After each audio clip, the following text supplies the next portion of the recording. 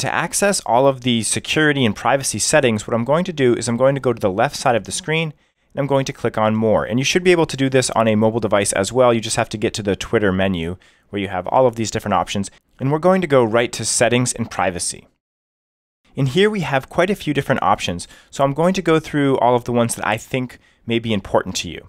So under the Your Account section right here, we have just a few things. This is where we can change our password, or we could deactivate our account.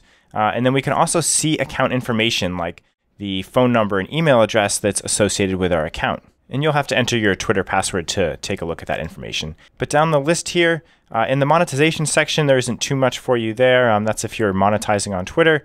Twitter Blue, you don't have to worry about that. Security and account access, there are a few things in here. So in the security section, this is where we can enable two-factor authentication. So if you're worried about somebody hacking your account, it's a good idea to enable that, or to also take a look at this additional password protection. And then if we go back here in security, this is where we can see who's been logged into our account. So we could go to this apps and sessions section and we can see all of the connected apps. So those are third-party apps that we've connected to Twitter. So you could go in there and you could unconnect the ones that you're not using. Sessions is where you can see all of the times that you've logged into your Twitter account. So if you think somebody's accessing it and they're not supposed to be, you could check in here and take a look at that. And that's the same type of idea here in account access history, and then logged in devices and apps. So you have a lot of security options in terms of seeing where your Twitter account has been logged in from. Let's go back here now. You can also see any connected accounts. So these are actually accounts that you use to log into Twitter. So it's a Google or Apple account. So that's where you can take a look at that. Let's move down to the privacy and safety section. And here we have a lot of things. And the first thing is something that you may be looking for. This is where you can protect your tweets. And ironically, it's not in the Your Tweets section. And that might be what's confusing a lot of people. It's in this audience and tagging section. So if we click on audience and tagging, you'll notice that we have this checkbox that allows us to protect our tweets. And Twitter is unlike a lot of other social platforms where there isn't really this option to show some tweets to only your followers. You have to pick, do you want to show your tweets to everybody or not? And so this is where you can hit this checkbox to protect your tweets. And then photo tagging, this is if you want to allow other Twitter users to tag you in photos. So you may want to turn that off as well. Let's go back here.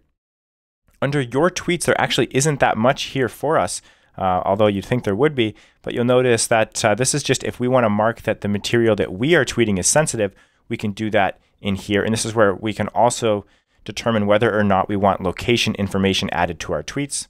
So that's in the Your Tweets section. Let's go back.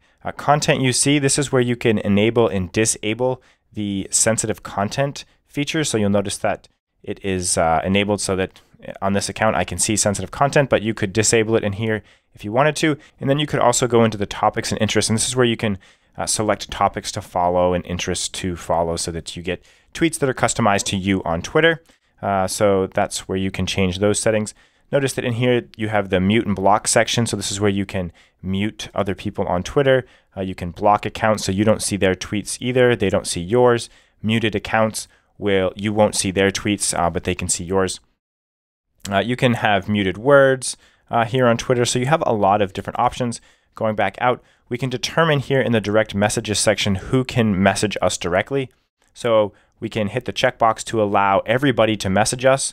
Or we can keep that unchecked so that only people that we follow will be able to message us. Twitter has an automatic filter here to try and filter out spam messages. So you have that option as well, and whether or not you want to show read receipts.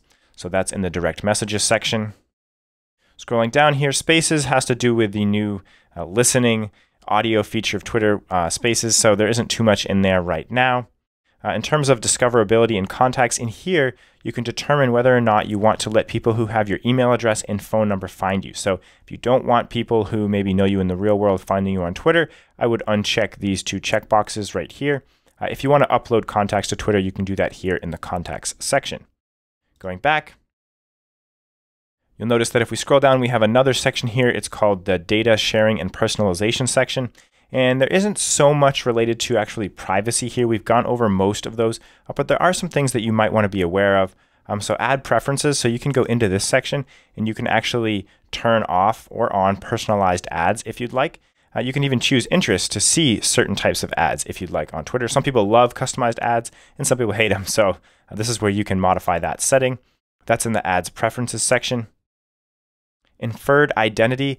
This section basically allows you to let Twitter determine whether or not, if you haven't used a device in a long time, it will make you maybe answer some security questions when you log in. So that you might want to keep that enabled. Do you want to share your data with Twitter's business partners? So I would go in here and I would make sure this is disabled because you don't really need to do that probably. And then location information. So you can decide whether or not you want to let Twitter customize your experience based on places you've been. So you can go in here, you can enable or disable that, and you can also check out places you've been that Twitter has recorded. So that really covers most of the Twitter security and privacy settings. As I mentioned, the setting to protect your tweets is actually in the audience and tagging section, not the your tweets section. And the setting to enable and disable sensitive content is in the content you see section. So hopefully this will help you protect and feel a little bit better about your Twitter account. I hope you found this video helpful. If you did, I would really appreciate a thumbs up here on YouTube. And if you want to see more technology tips and tutorials, don't forget to subscribe to my YouTube channel. That's all I have for you for now. This is Anson from AnsonAlex.com.